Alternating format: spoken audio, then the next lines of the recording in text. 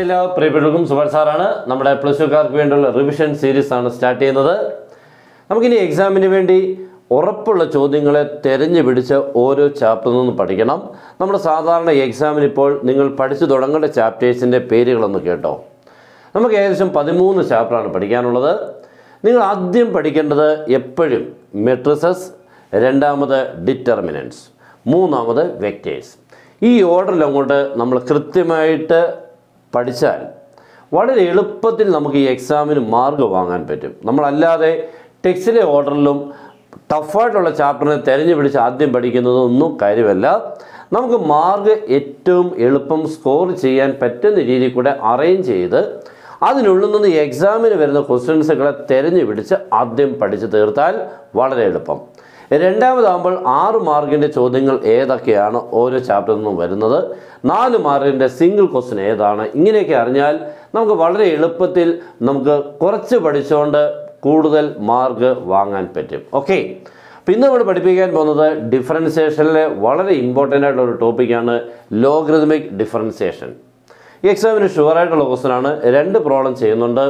രണ്ടും 2 രീതിയിൽ കൂടെയുള്ള ക്വസ്റ്റനാണ്. അതുകൊണ്ട് രണ്ടിലേതെങ്കിലും ഒരെണ്ണം ഉറപ്പാണ്. ഓക്കെ, ഇപ്പോൾ നിങ്ങൾക്ക് നമ്മുടെ ട്യൂഷന് വേണമെങ്കിൽ ജോയിൻ ചെയ്യാം. ഒത്തിരി കുട്ടികൾ പഠിച്ചുകൊണ്ടിരിക്കുന്നുണ്ട്.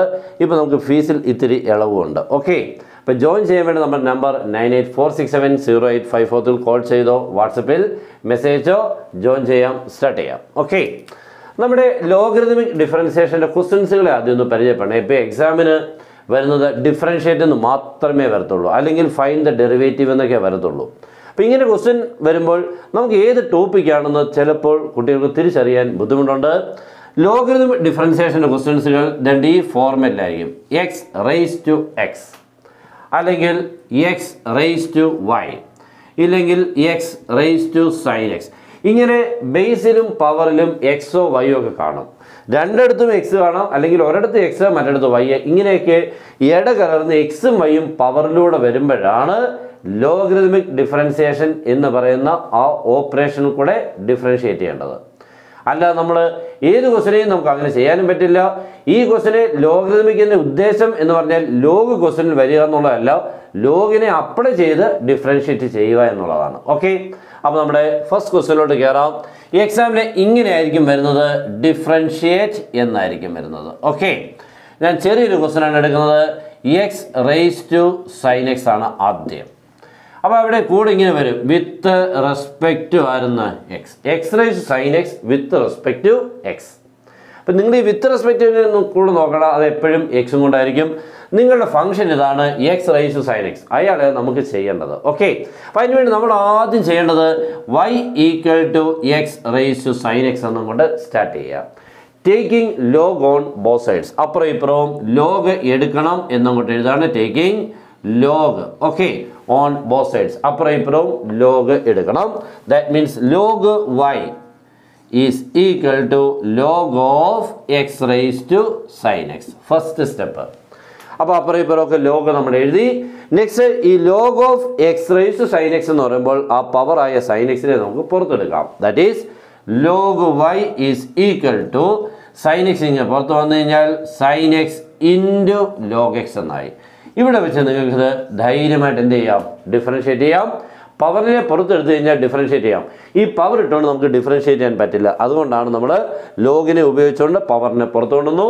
ഇനി നമുക്ക് ലോഗ് വൈ ഡെറിവേറ്റീവ്, ലോഗ് എക്സിൻ്റെ ഡെറിവേറ്റീവ് എല്ലാവർക്കും അറിയാമെന്നാണ് എൻ്റെ വിശ്വാസം. ലോഗ് എക്സിൻ്റെ ഡെറിവേറ്റീവ് 1/x. അപ്പോൾ log വൈയുടേത് 1/y into D Y by D X എന്ന് എഴുതാൻ മറക്കരുത്. ഓക്കെ, അപ്പോൾ log Y derivative 1/y into D Y by D X. Right side is always by product rule. Sign X into log X first into second. എന്തായിരുന്നു ഡെറിവേറ്റീവിൻ്റെ product rule?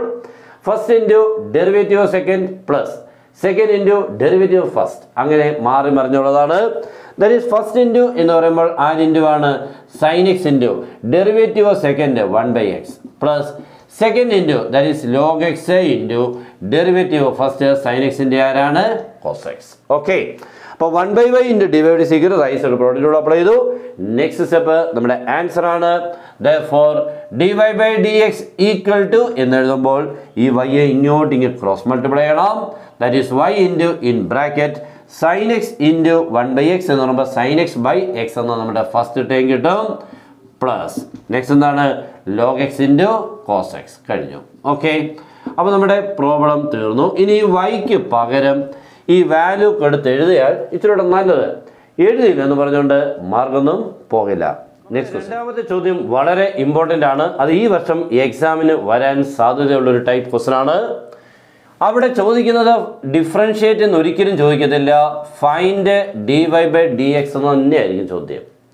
ഈ find D Y by D X എന്ന് ചോദിക്കുന്നതിന് കാരണം ക്വസ്റ്റിനുള്ളിൽ already Y included ആയിരിക്കും.